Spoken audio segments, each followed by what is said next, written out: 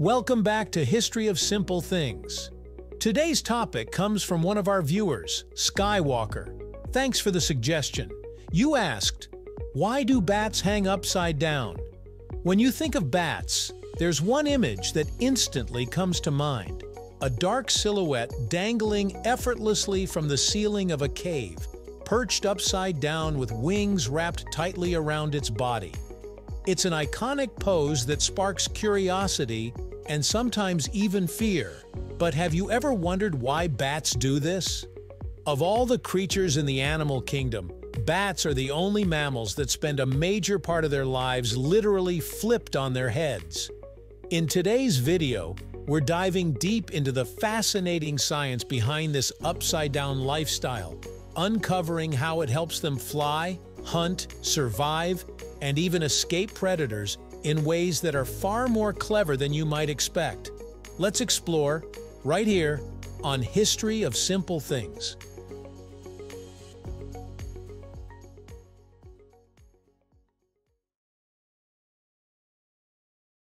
Bats don't just hang upside down because it looks dramatic or because they're trying to be different, though admittedly they do have a flair for the weird.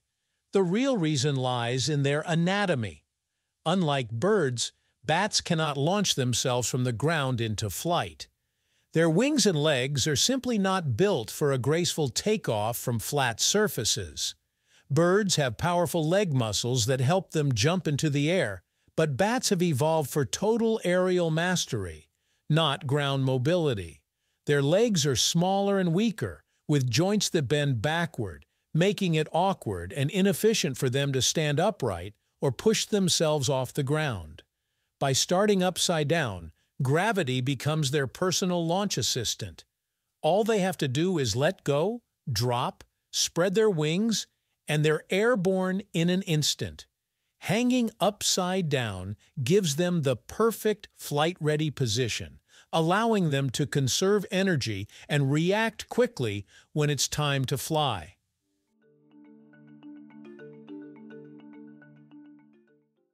Another intriguing part of this behavior is the special mechanism bats use to hang without effort.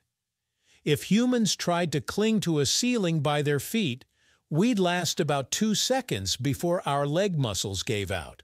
Bats, however, can hang upside down even after they're asleep, or even after they're dead. Their ability comes from a clever biological design. Inside their legs is a unique tendon-locking system. When a bat's body relaxes, its claws naturally clench, allowing it to grip onto surfaces without using muscle power. In fact, the more relaxed the bat is, the tighter the grip becomes. This means a bat can snooze for hours while hanging from a tiny ledge without worrying about falling. It's a brilliant energy-saving adaptation that lets them rest safely and avoid expending unnecessary effort. Hanging upside down also plays a major role in keeping bats safe from predators. Most animals that might threaten bats, such as snakes, cats, or ground predators, can't easily reach the high ceilings of caves or the undersides of bridges where bats like to roost. By choosing elevated, sheltered places and clinging from the top, bats place themselves in a zone where few enemies can follow. Even predators that can climb often struggle to navigate the narrow crevices and steep inclines where bats sleep. This upside-down roosting behavior is not just convenient. It's survival strategy at its finest. It allows them to hide in dark and closed spaces that offer protection from both hunters and harsh weather. But the benefits don't end there. Bats roosting upside down also helps with thermoregulation. Many bat species experience rapid swings in body temperature, especially smaller ones whose metabolism skyrockets during flight.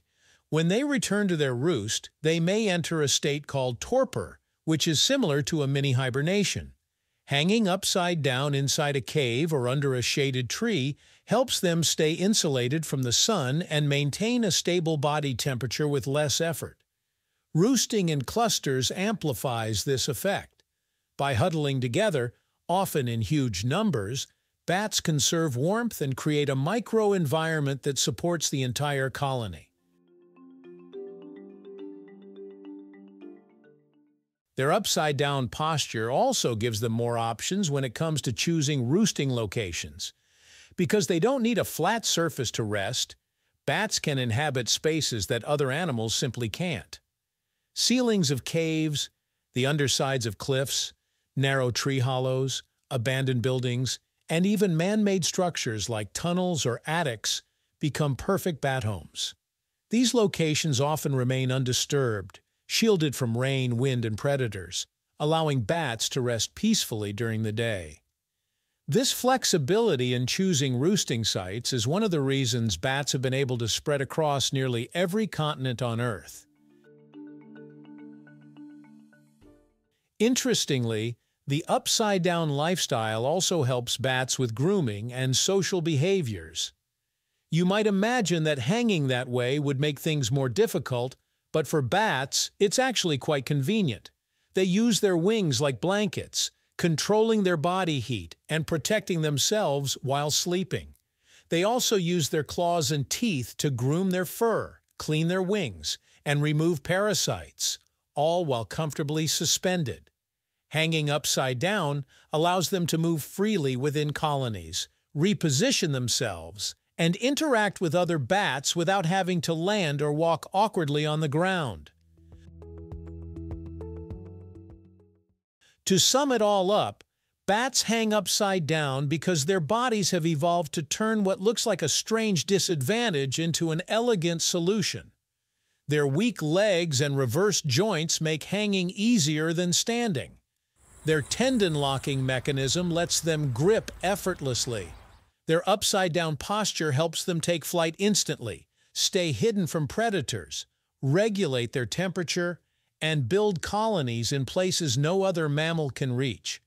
What seems odd to us is actually a masterpiece of evolutionary engineering.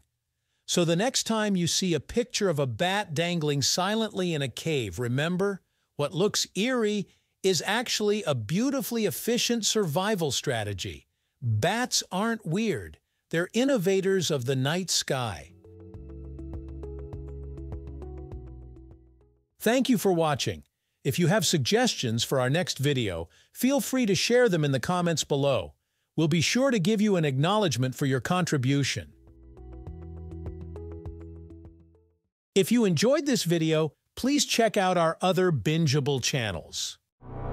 Thank you for joining us on this journey through the history of simple things. Don't forget to like, subscribe, and stay tuned for more stories woven through the smallest details.